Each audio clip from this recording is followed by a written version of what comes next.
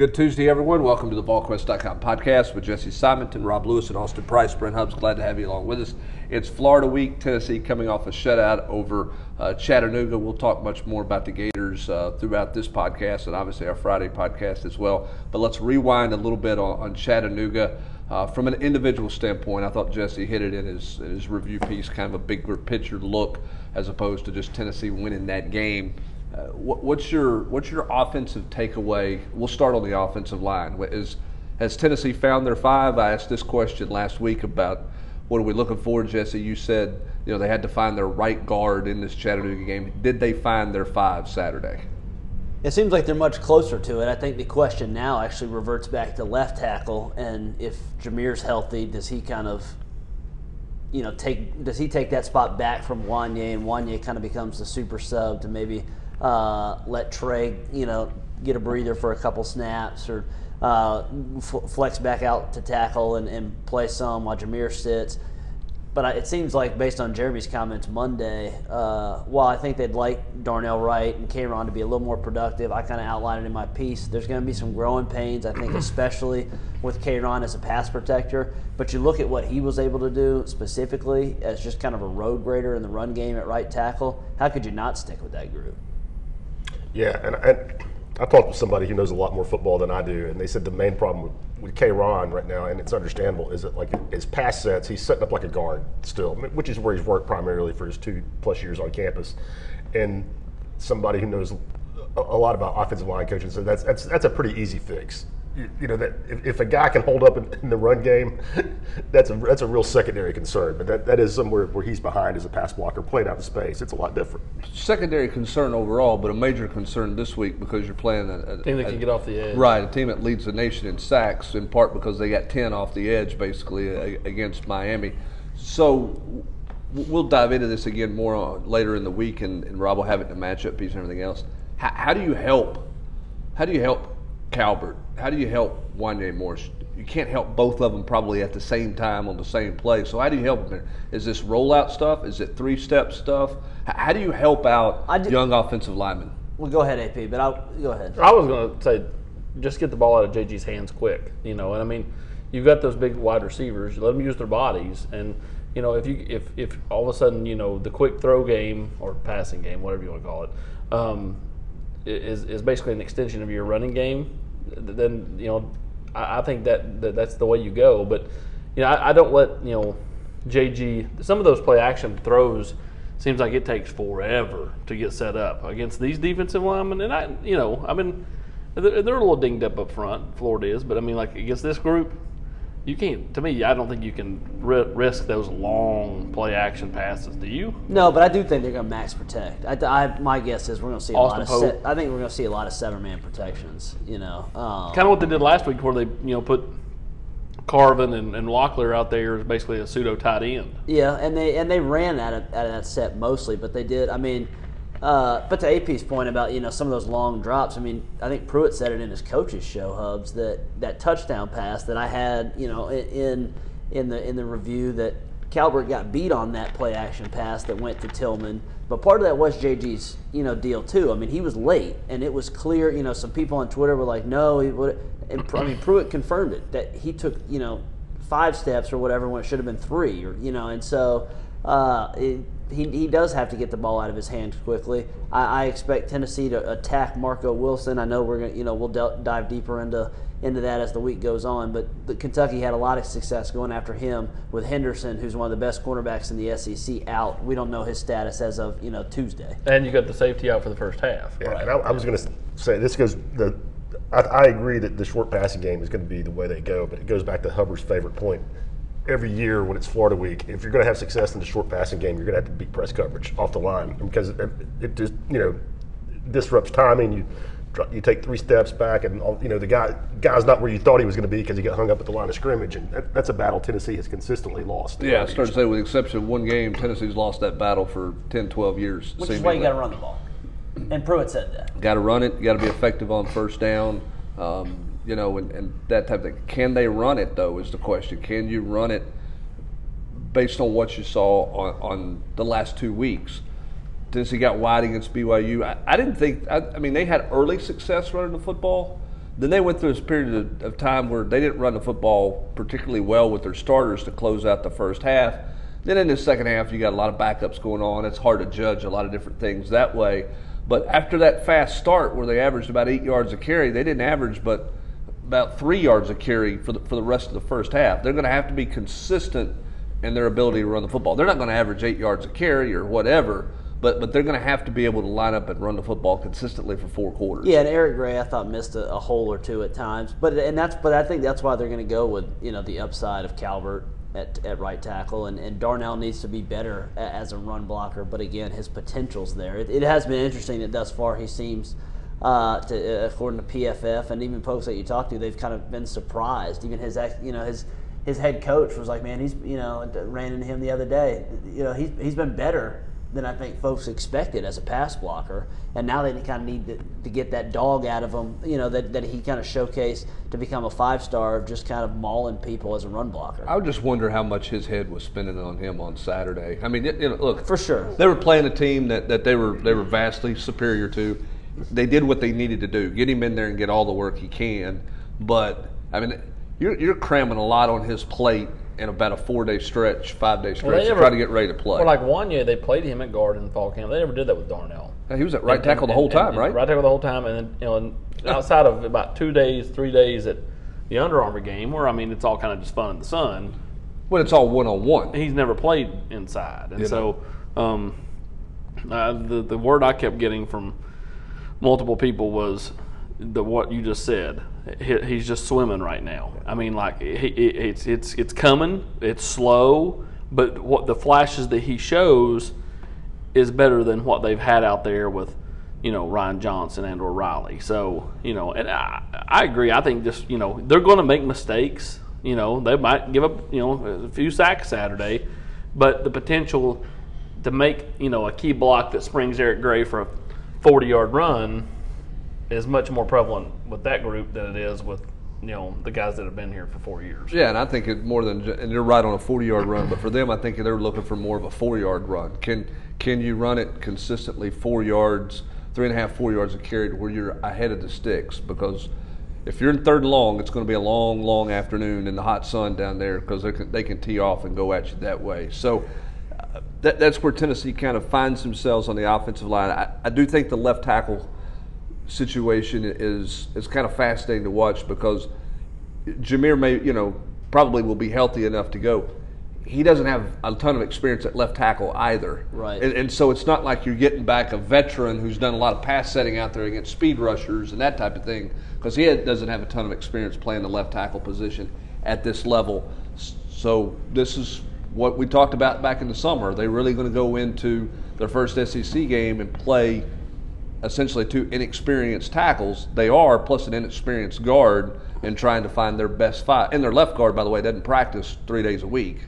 That's lost in all of this. You know what I mean? I mean, it's a pretty fascinating setup that they have on their offensive line right now. Which is why they're relying so much on Austin Pope and DWA at tight end. And I thought, upon rewatch, again, it's Chattanooga. You can't make sweeping conclusions, but that was about as impressive as he's been as a run blocker since he's been at Tennessee. Talking about DWA or Pope? Anderson, yeah. Wood Anderson. Well, Pope's been good all year. And right. Pruitt commented that. The concern there is how much do you rely on Austin a little bit too much? I mean, I had it 2 weeks ago that tipping your hand. that he was in on all those 12 personnel sets, and Tennessee ran the ball somewhat like 90% of the time, and 80% of the time it was going to his side. Then another media outlet does the behind the scenes with Chattanooga, and they confirm that hey, we're slanting 8 to 81 side because that's where Tennessee's running. So if they're picking that up, SEC programs with 1 million analysts, that are watching way more film than myself and the Chattanooga people are doing. I mean, so that's going to be interesting, and that's again why I think Calvert could be an elixir to that problem because twice Tennessee did go away from its tendency on Saturday, and they ran behind 74. Well, and look, you're paying an offensive coordinator $1.5 million. To buck the tendencies. Exactly. You know what I'm saying? I mean, I get it. You've shown your hand the last 2 weeks. You better have your counter to that hand because that's why he's getting paid the big money. And I like Jim, but you better have some wrinkles coming off of that look. Well, and it's kind of like the notion for the first 2.5 games, every time Ramel Keaton and Cedric Tillman come in, it's going to be a run. And then, of course, they throw the touchdown pass to Tillman late just to show a different wrinkle, So, I mean, like, I'm not saying that the first 3 games and their 1 and 2 start, they've been setting things up for Florida. But I'm sure that they can look at the tendencies, too, and go, okay, we need to be able to have a different variation. Well, one would hope so, because they've got as many analysts up here as everybody else has analysts. Sure. And they absolutely, I mean, flipping to the other side, Tennessee was absolutely very vanilla defensively Saturday, where they just decided, because the game got out of reach so quickly with the touchdown, blocked punt, you're up 14-0. Pick, and touchdown. It's 21-0, 8 minutes to go. They did not dial up very much pressure at all. Now, I thought, and I put this, Crouch's usage was very interesting to me, and I think that's something that we probably will see moving forward with him. I mean, he's what AP? He's like 200. Like he's not like 235 pounds. Kavaris Crouch is closer to 250 than he is to 235, and so they played him a lot like a traditional defensive end. Buck defensive end with his hand in the ground, opposite of Darrell Taylor, and he was effective. I mean, he was. Tennessee's defense, and we can go, I mean, I don't know where you want to go next, but Tennessee's defensive line continues to be uninspiring. So I would play, Kavaris Crouch a lot more as that standard end opposite of DT. I'm not trying to drive the hot train too high. I'm just saying I didn't really see Crouch being an edge player when he first went over there, but now he's starting to look not this good. I'm just saying physically he's starting to remind me a little. He's like a little embryonic Mack Wilson or Tim Williams. You kind of see him, turning into that kind of guy. Yeah, that Jeremy had. I think finding his best spot, he's got to play the run better. He does. He loses the football, which is to be expected because the only thing he's ever done on defense is in open space chase the football.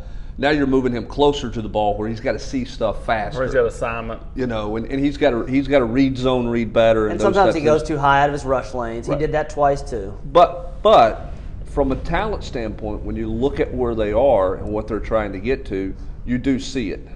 You see the same thing with Roman Harrison. There's a play or two where they chase the ball down the line and make a tackle on the backside that you're sitting there going, I'm not sure who else on the roster makes that play. In terms of the upperclassmen playing in front of them, it's just this is a tall order for them going into this weekend, which we all know. But when you look at it big picture, those two guys have to keep coming for this team. Well, as someone told me, a month ago, the guys that Jeremy was talking about, when he talked about guys that may not be ready right out the gate and maybe ready game 3, game 4, were the Crouch, Roman Harrison, and then double down with, and likely by midseason, a guy like Tyus Fields. I thought it was interesting that Jeremy did bring him up post-game, as a guy who kind of flashed for him. And privately, I think he's flashed for the coaches plenty in practice from that safety spot with just his aggression. So, the more Tennessee kind of looks for a playmaker at safety, the more they, go with Roman and he has success, Crouch success, Henry success. It makes it a little easier. Problem is you're right, when you're facing this gauntlet of SEC teams, woof. Well, and Fields, that play was obvious. I was on the field for that play, and you could just see. He read and reacted and just knifed in there. I had it in the review. That's the type of that's why you play special teams. Put that kid on special teams. And you go back to his high school film. I remember watching it for the first time, and the one thing, if having met him in person, you would be surprised. I was shocked how aggressive he is, how much he loves contact. Like he was just so laid back, super polite, and then driving his Jeep, just chilling. Yeah, with the top down. Yeah. Well, I think two things out of that. One, I think Pruitt was trying to continue to give words of encouragement to his freshmen. Right. You're coming. We see it. We're going to praise it. Keep coming. I think the other thing too is message delivered to Trayvon Flowers, who's non-existent, going the wrong direction right now. I'm not trying to pick on somebody, but his effectiveness is nowhere right now. This is a guy that everybody had a lot of high hopes for. He's been lost more than he's known where to go in the first 3 games. He's just not played very well. Nigel made a pick on Saturday, but also disappears from time to time, as we know. Theo's kind of been the guy who's the most sort of consistent, waited but you kind of know what you can get out of him. The upside isn't there. The one freshman safety that Pruitt did not shout out, but I thought upon rewatch had a nice game was McCullough. I mean, part of the reason Fields Is he didn't fast enough to be a safety? That's the question. And speed is always. AP and I talked a lot about that when we were down at the Under Armour game. He's in the box. I think he's like perfect, especially down in the red zone, because he reads and reacts so well, and he's a really smart player. Which again, upon rewatch, showed he lined up Tyus Fields almost every play out there. Like Tyus did not know where to go, and McCullough was smart. He was when he was close to the line of scrimmage, he could make plays. But the further away he goes, I think there's some concern there. McCullough, a more athletic Todd Kelly. Is that kind of a good comparison? Yeah, maybe. Yeah. I mean, very smart knows where to be, player, particularly Todd after the you go back to Todd in the game that Tennessee beat Florida up here. Big interception. Two interceptions. Yeah. He was fantastic in the run. It's the best game he played in his Tennessee career because I think it was as healthy as he's been. It never continued because of the knee problem that he had. But that's not a bad comparison because I think Jay McCullough does have a high football IQ, which is important. I thought it was interesting. Take another shot, people. I just used the word interesting again in your drinking game. But noteworthy, I guess, Jeremy Pruitt telling you in his post-game press conference, we haven't had a lot of alignment issues. The story in The Athletic that you were talking about earlier that David Ubben wrote, Chattanooga noted that they had more alignment issues in week 2 than they had in week 1 based on their watching of the film. Daniel Petulli's important for this defense. That was plain as the most obvious thing, Rob, for me to see on Saturday. When he's smacking defensive linemen in the leg, telling them to get lined up, he's turning to the safeties, giving them the check.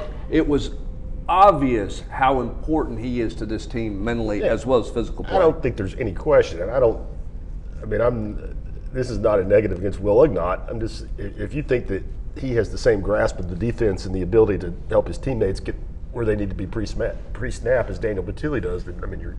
It was Ignott that was beating the hell out of his teammates, by the way, on the video. Oh, was it really? Wasn't Petulli? Yeah. I thought that was Petulli. It was Ignott, but Ignott immediately got benched for punching a guy. So. Well, he should have, but I saw Petulli clearly communicate. Oh no, there's a meme. It's turned into a meme out there. Yeah, I mean, he was clearly helping people get lined up and communicating with the specifically with the young safeties. And I also don't think there's any question he's a huge benefit for Henry T.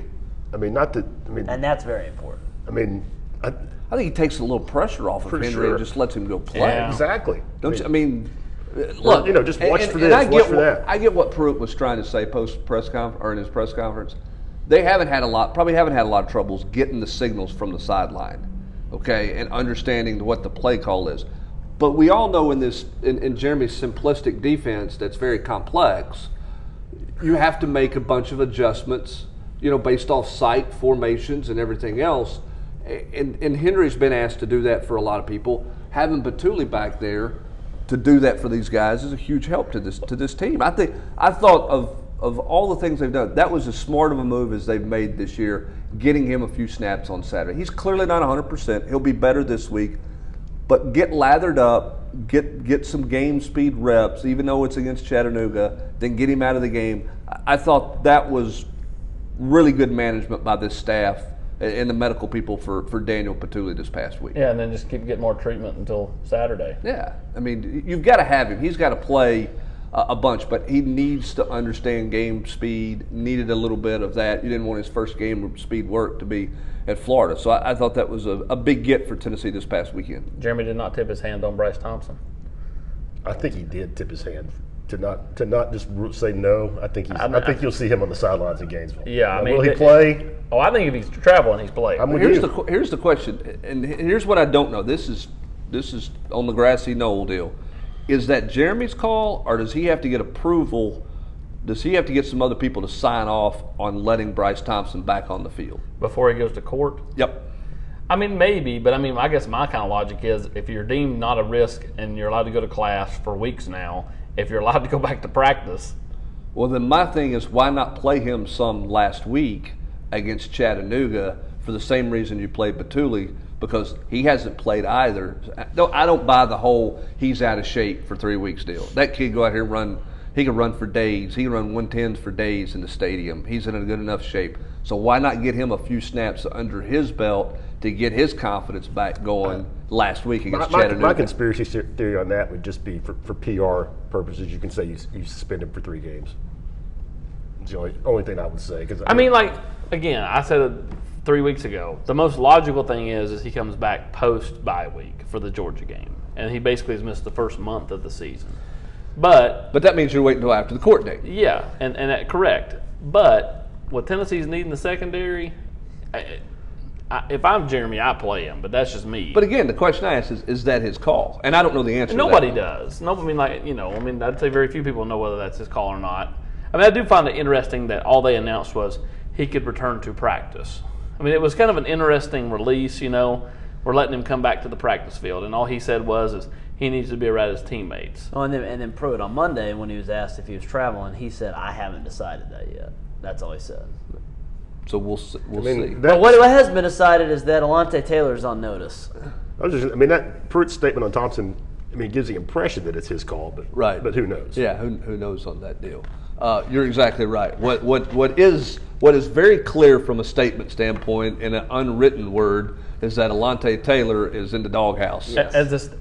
And not just because of the one play at the end of the BYU game. And I remember, AP and I both took some flack during fall camp when separate people had told us, hey, number 4, Warren Burrell, is working his way into the starting lineup over number 2. Yeah. And it was going to be Burrell and Bryce, and a lot of there was Tennessee fans kind of threw up their hands like, what's going on? And it's I think this has been kind of a multi-week deal now for Alontae, and you saw it come to fruition on Saturday where he was playing mop-up duty with a lot of the backups and third stringers, where Kenneth George played about all 40 snaps with the first the 1s and some with the 2s. All right, you said it earlier. You don't put a ton of stock and go over the top with some things in this game. But what did you make of Kenneth George's play? I thought he was solid. I mean, just he was around the football. Other guys, Chattanooga dropped a lot of balls Saturday, but only by my count they only dropped 1 on targets that were thrown his way. I know this. Tennessee's former defensive backs coach was always very high on Kenneth George. He played the slant really well. Yeah. He played the slant really well, dislodging the football there, And he's a get off the bus dude for Tennessee. I mean, one of those guys. He's tall. He's put together. He's a stout corner. So he just hadn't played a lot of football. So Saturday was big for him to play 40 snaps, kind of in a row. I mean, that was big for Kenneth George's the next step in his development. Now, as Jeremy said, if he can continue on the practice field, I think you're going to see him.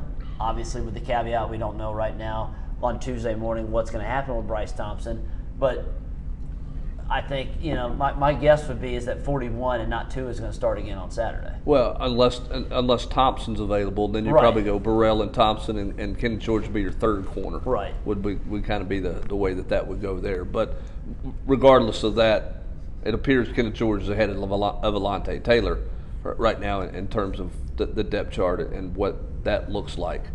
Let's go back to the run defense up front. Tennessee gave up too many yards to Chattanooga. They're giving up too many yards. We knew that the run defense was going to have its set of issues. Are they what you thought they would be in terms of run defense? Are they worse than you thought they would be in run defense? Is the Chattanooga stuff just ignore some of that because that was mop-up duty with a bunch of guys rolling in so you don't get caught up in their 151 yards? 3 games in, as they get ready to go to Florida, what do you make of Tennessee's ability to stop the run? That's about exactly what I thought it would be. I agree. Average to below average. I would not get caught up in the 151 yards by Chattanooga because you're right. Some of it was against the reserves and mop-up duty, but they're not very good. But the more, I would forget about the second half. But the Georgia State game, 215 yards. You can't ignore that, even if it was the first Georgia game. State, and then even BYU. Jesse kept talking about why is BYU continuing to try to throw it because every time they actually played behind their pads, got north-south, they moved the football, go back to overtime. I mean, when they wanted to just plow it right through Tennessee, they did. So, Florida's not very good at running the football. Outside of, the end of the UT Martin game where they got a bunch of yards in mop-up duty against UT Martin, and then, of course, the end around against Kentucky the other day. Kentucky held them under 100 yards until that end around play. Or Hammond broke free. Right. They've not been a very good running team. But as Jeremy noted on Monday, they're going to be persistently trying to do it. So they're going to continue to run it and see if they can kind of break through, pop a big one. So, I mean, I think Tennessee, to me, you hate to play this is the double-edged sword. You'd like to sit back and, see if your front seven can do it on their own, but I think you've got to bring kind of pressure from everywhere, to try to stop the run. Well, you saw Tennessee run blitz on first down against Chattanooga and to open the game. To me, that's a sign of, hey, we know we've got to be aggressive with stuff. Don't you think that they have to play that way in the run game, that they've got to run blitz and give some exotic type looks and try to confuse a Gator offensive line that's not been real good? It's not been real good, and it has a bunch of new starters out there. I just pulled up the stats. I mean, Florida's averaging 4.51 yards per carry this season, a number that has been inflated with some of those reverses and whatnot. And Tennessee's averaging 4.49.